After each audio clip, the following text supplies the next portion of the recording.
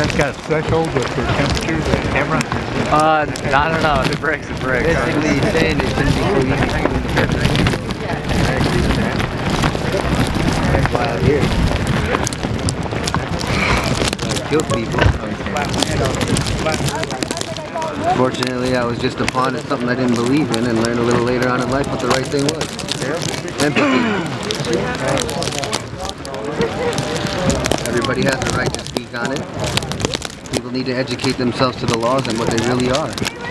Take the time to research it instead of say, hey, it's a stupid idea. Or, you know, like you said, you're using big words. That's right. They use big words and turn them on us. Most of the legislators are attorneys. I mean, I'm from Wisconsin. Governor Scott Walker, he cut out all the state taxes so they could take our natural land, our state parks that we have ownership in. And he sold those fuckers. And I pardon my language, but I'm frustrated. We have pipeline 61 and 66 in Wisconsin. They build without even asking. And now the only reason why they're stopping them right now is because they don't know how much to insure them.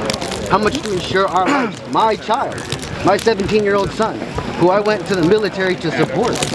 I was a young father. I didn't have any way. So I went and thought that Iraq was the way out of it. I thought we were a threat. We weren't a threat. We want to spread our U.S. currency so we can enslave the other countries.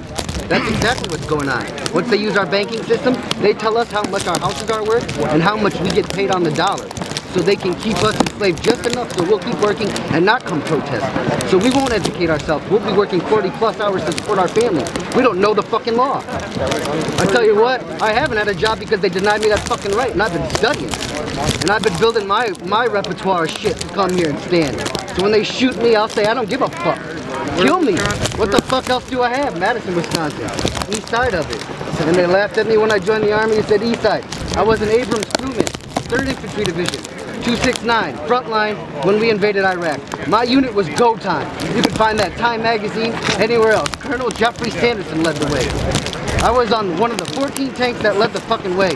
We got shot at by our own people, artillery, mortared. We had A-10 war. We were killing people for the wrong fucking reason.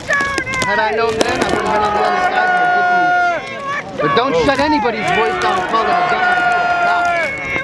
These people have made their way up from blizzards just like everybody else. You know, if they want to stand here and get shot, who cares if it's for the same reason?